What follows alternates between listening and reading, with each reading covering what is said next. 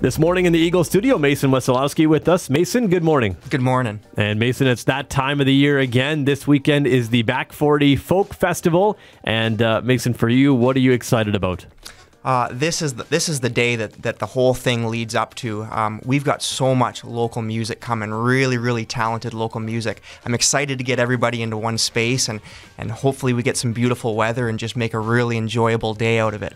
And you said this is what it all leads up to. It's not something that you plan in a week. When do you start working on the Back 40 Folk Festival? We've been chipping away at it for months. We're a small volunteer base, so there's a lot that goes into the project. We try to get started at it early so we're not scrambling leading up to the festival. Thankfully, there's some people on the board that have this thing down to a bit of a science, so they know when the deadlines need to be met. But it's a months-long project. Absolutely it is, and one of the things we talked about on the radio was how local musicians are usually a yes when it comes to the Back 40 Folk Festival. They want to perform there. Yeah, it's true.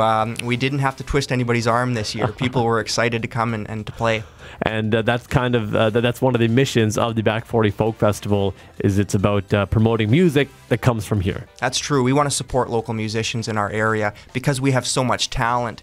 And so many wonderful musicians. Sometimes all it takes is a little bit of effort to organize them. And local musicians doesn't mean one genre. Maybe walk us through some of the artists and what we'll be hearing from them. Oh, certainly. So we've got a host this year, a local guy, Carl Redding. He's the most engaging musician that I know. So he's looking after us for the day, looking after the hosting duties.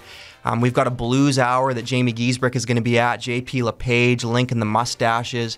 Indie songwriters like Lakes and Pines are coming. We've got, Stephen Janessa, children's performer James Colton. We've got Paul Bergman's coming out. It's a big cast of local musicians. And so they play from noon, and then they go all the way till it's dark. Noon to dusk, that's right. And the headlining act this year, the Stanley County Cut-Ups from Winnipeg. Yeah, we've got this great five-piece from Winnipeg, the Stanley County Cut-Ups. They're a great group. I'm just listening to them for the first time, but they got a lot of energy, and it'll be a really exciting performance. Yes, it will. And them, too, having that local connection is awesome. And if people do want to go to the Back 40 Folk Festival, is it something that they should bring? Is it something that they should know? Or what can somebody be prepared to experience? Yeah, the only real variable is the weather, so we keep an eye on the forecast leading up to the festival. But otherwise, bring a lawn chair, bring something that'll give you a little bit of shade. Bring some money for the food trucks, for the vendors, and come have a beer in the beer tent, which is something new for us this year, and just enjoy the day. Yes, and everybody can come. You mentioned you guys have that children's performer, so the kids can come by as well. Yeah, there's something for everybody. So, 12 and under get in free, 12 to 17 are $20.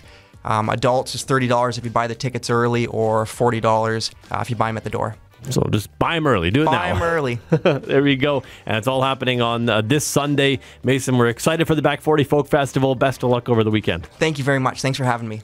Hey, I'm Ronnie Gunther. Hopefully you enjoyed that video. If you have something going on in the community and you want to share it on the morning show, we'd love to have you. Send us an email at news@pembinavalleyonline.com. If you like the video, give it a like and share it with your friends. We'll see you next time.